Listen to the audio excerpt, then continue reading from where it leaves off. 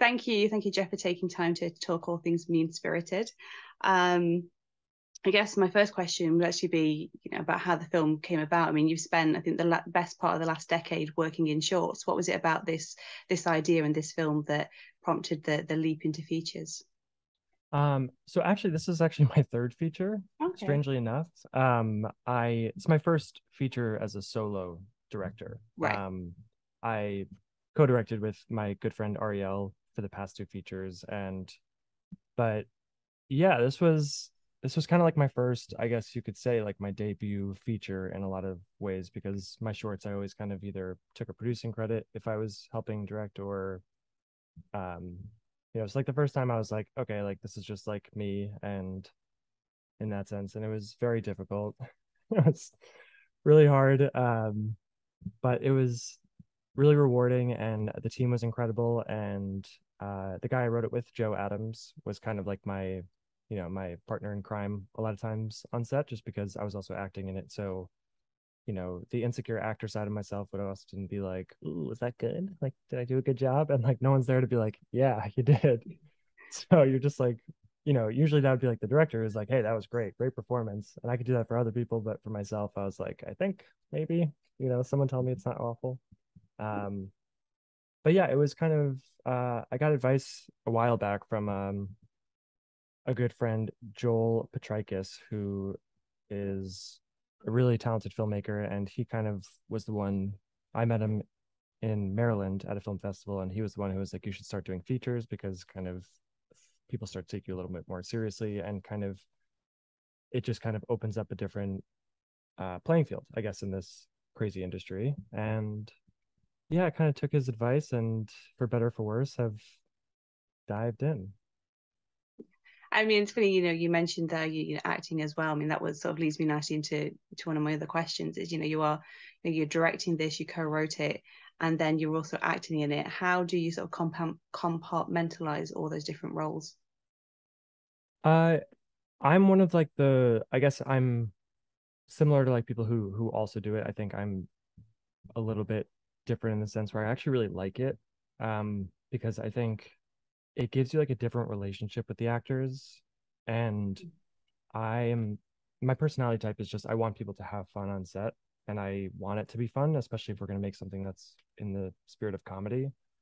And being in the scene as well, it's kind of there's like usually there's a separation with like the behind the camera part of the process mixed with the people who are in front of the camera. And I think there's this really fun balance of being in the scene with people and seeing what they're doing, and kind of having a different rapport with the actors to kind of try different things and make them feel more comfortable to fail and try strange things. And so I really love that part. It's hard in just a sense of like being prepared as an actor the way that like other actors have time to prepare. I don't have as much time in a sense, because it's just you're being asked a million questions. So it's always kind of there's a struggle there that I find really hard, and I need to get better at, to be honest. And what was it about Bryce that made you decide that you did want to play him? Uh it's like total opposite of me as like a person. I'm more like Andy in the film. Andy is very much written kind of a mix of myself and Joe, and the worst parts of Andy are kind of like my insecurities and my like fear of failure, and my always never being satisfied, always wanting something more in life, and thinking if I just get to here, maybe I'll be satisfied. And that's kind of like the spirit of the movie that we kind of chased with Andy. And that's very much me and my, struggles in life. And Bryce is kind of like the picture of like who I've always wanted to be, but I've never been in my entire life. Like, Bryce is someone that like was probably cool in school, was probably, had no trouble dating growing up and all those things. And like, never have I ever related to that. And it was one of these things where we kind of sought other people at first for a few possibilities to play him. And then it just kind of worked out where, to be totally frank, it was just cheaper if I did it. It helps that you do have that acting background. And in the film, Bryce has become sort of uber famous, and this is why these friends have sort of lost touch. And he's become famous for playing Thunderman. How was it living the superhero dream? It was, my maybe only opportunity to be in the superhero universe. So I loved it just because it was kind of loosely based on like the WB superhero shows like Arrow or The Flash. And I have like a sore spot for those shows. I like kind of secretly love them. And I just thought it was always like something as an actor. I was always like, oh, if I could just like be on like a WB show, that would be like the greatest. Like I would love that. Like, you could walk down the street, people probably wouldn't recognize you, but you'd also like have a blast while doing it. And so for me, it was very fun. It was very fun to like play kind of a like an evil, maybe evil, spoiler, presence in the movie. And I really love that because it's just so different than myself. And yeah, I have a blast playing like a jerk, to be honest. It's like my dream to play villains in the world. Well, they do say that it's that they are, the more fun character. I mean, you said, he is very much the bad guy in Andy's eyes. These guys used to be friends, and then they've grown apart, and there's a lot of resentment and hostility. I think that one of the things I really enjoy is that the film does focus in on these long-standing relationships and kind of highlights how sometimes, as nice and as long-standing as they are, they're probably not the best or the healthiest for us, which a lot of times in films and television, those friends like from kindergarten and from birth and stuff are seen as the ultimate friendship bonds and above everything else. Why did you decide to sort of subvert it and show that sometimes they're not as picturesque as we would like? I think it's that's awesome that you pulled that from the movie, by the way. That's I personally have an affinity for nostalgia and these it's almost this like fear of growing up that I personally struggle with, and I like want to hold on to these memories. And I think we often, when we think of nostalgic memories, we often glorify them Mm. and think about them in like this like dreamy sense. And a lot of this movie is kind of based on a real trip that I took with my best friends from high school, who are still actually my best friends. But we glorify these like past memories as like, oh, that was amazing when we like broke into this like abandoned hospital and didn't realize that we probably could have died because there was crazy things in there. And it's I wanted to kind of, or Joe and I wanted to explore um this idea that Andy still kind of holds on to this friendship for better or for worse, just because he wants to kind of live in the past. He doesn't want to realize that his future is not what he always anticipated it being.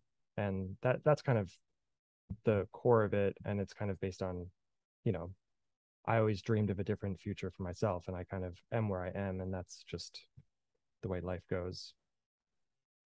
And Andy he's a vlogger. He's got his show. It's front and center. The film is essentially an episode of the show.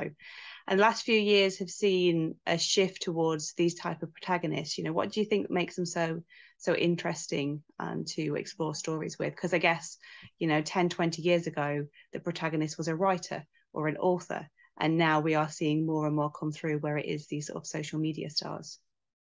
Yeah, I mean, it probably started for us as like ooh, like he's a vlogger because like it's a fun world that we initially thought of. And it kind of also just became this bigger thing of just like the question of the type of person who films every aspect of their life.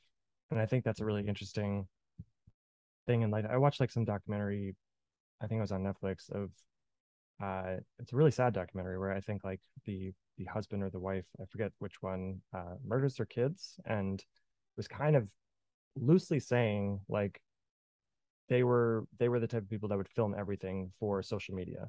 So there's a lack of realness, Mm. like your first time seeing or I'll use this as an example. Like my wife and I just had a baby who was 3 months old, and I had my video camera because I wanted to film aspects of it, but at the same time I also wanted to like experience this as life. And I think there's an aspect of vlogging that it's like I need to film this, and therefore you're not actually experiencing real life. And I think that's a really interesting world, and it's probably why a lot of people are shifting towards it, because it's kind of like the Grizzly Man, uh that documentary, the Werner Mm. Herzog one, kind of is one we watched a lot leading up to this too, just because this question of like, what do you film, what do you show, is really intriguing to us. And that leads me nicely into my next question. You know, it's sort of the film fits within the found footage screen life sort of sub genre. And historically, one of the big issues for me, at least, is the camera positions, and that have always been a little difficult. But here, there's lots of variety. How did you go about sort of expanding and creating a more dynamic camera style? Oh, well, that's awesome that it comes across that way, because we did work really hard on it, and a lot of people may not feel that way, and that's totally cool. But Kenneth Wales, who's our DP, we talked for basically the 3 months leading up to it every day, and just kind of I shot list every frame usually, like it's just like something I like doing, just because there's too many chaotic things on set that it feels like nice to have a plan. And then we would always like throw that plan out the window when we get on the scene, because we're like, it doesn't work anymore. The way we kind of did it was we would essentially always have this wide master, and in the shot list I would always line the script with like A camera, B camera, and we would like label it with different colors. And the A camera was always like our main frame, which we would have control over, and then the B camera was kind of like we'd have to direct the actor holding the prop camera where to point it, because and sometimes they would dictate it, and they would help dictate how we kind of go into our second camera shot, which I guess is kind of hard to explain without seeing the movie. But it was a challenge for that aspect. And then I think for us, we really wanted it to feel cinematic, because Andy's kind of like a film enthusiast vlogger, so we wanted him to kind of have a sense of the way the camera should look nice.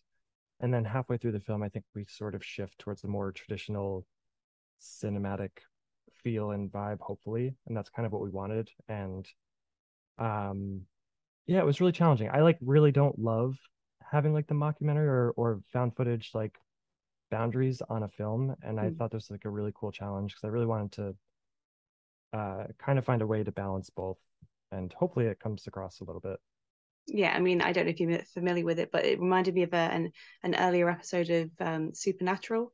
It's one called Ghost Faces, and it's like Sam and Dean stumble across this group of like paranormal investigators that film everything, and Sam and Dean sort of unwillingly become part of the episode, and it's kind of it had some sort of like the fun aspects of that episode to it as well. Oh, that's awesome. I love that show, so I actually probably have seen it, but probably a while ago, because I Yeah, I mean, watched it live. there's like what 15 years of Supernatural, and I think this was literally I like know. series 2, series 3 Okay. maybe. So it's like it's a while ago. Oh, I love that show though. It's a brilliant show. And we're discussing the film in the lead up to the screening at Fright Fest. Fright Fest celebrates everything that encompasses the dark heart of cinema. So I sort of have to ask, what's your sort of favorite genre film? What genre film excites you? Oh, everyone always makes fun of me, because our last film, when we were like doing press for called Mass Hysteria, which is on Shudder, it's someone asked me what my favorite horror movie was, and I said Hot Fuzz. And I was like ridiculed for months by my friends, who like still to this day are like, "Oh, your favorite horror movie is Hot Fuzz, like a cop action movie." And I would disagree, but I think my favorite genre film, I don't know if I'm allowed to say it, but Silence of the Lambs, I watch like maybe once a week. I truly adore that film. I think it's brilliant. I like the music. I listen to the music all the time, and it's just like Anthony Hopkins is just brilliant in it. It just top to bottom, I think it's like a perfect movie. So I'd have to say that. I also love The Exorcist, but Both all great choices. I mean, Hot Fuzz, I can sort of see some of the horror elements. I mean, for me, it's all about the Point Break reference, so I'm probably more aligned with the action yeah, side of it. But I can sort of see, the town in the way that it's almost a little bit, I guess, in a weird way, like Wicker Man-esque. There's all these yeah, people in the village that are okay. So I sort of see your point. Um, I think I'm right in saying that you're coming over for the festival. that is correct. I am beyond thrilled. I cannot wait, actually. So obviously, outside of getting the chance to share the experience of sharing this film with an audience, what are you looking forward to about the festival? What are you excited to get involved in? Um, I've made a spreadsheet and I've filled my days with movies because I'm just like excited to watch movies for like 3 or 4 days straight. And there's a lot of honestly, it was the hardest part was kind of picking what to watch. And I ended up doing like a few main stage screenings, but I was also like, oh, these are probably movies that are going to come out on the sooner side. So I was like, oh, let me go to like Discovery screens, which still may come out on the sooner side. But I have just been on Twitter, kind of interacting with a handful of filmmakers, and I'm excited to see other people's work and honestly just support the genre because it's people have been really kind to me over the years, and I think it's like a really important thing to see movies in person and celebrate the fact that we're able to have a live screening this year. I'm like so thrilled for this. Yeah, definitely. And I guess obviously Fright Fest attendees are, they're making their own spreadsheets. They're trying to figure out what they're going to watch. Why should they take a chance on your film? Um, because we're so fun and we're gonna be there with maybe a few hats to pass out and some t-shirts. No, but I think the movie's really hopefully intriguing and I think will, be a really fun experience. It's a very funny movie, hopefully, for audience goers. So if you want something on the lighter side of the genre, I think we would be a great pick. And I think there's so many good films, so I do not blame anyone if they, you know, see whatever they see. But I think it would be great to connect to anyone who's interested in our film, whether they come to the screening or not. And we're starting our tour here, so I think we'll have other opportunities for people to see it, and hopefully online somewhere. Well, I wish you best of luck with the screening. Well, thank you, Kat. Thank you for taking the time.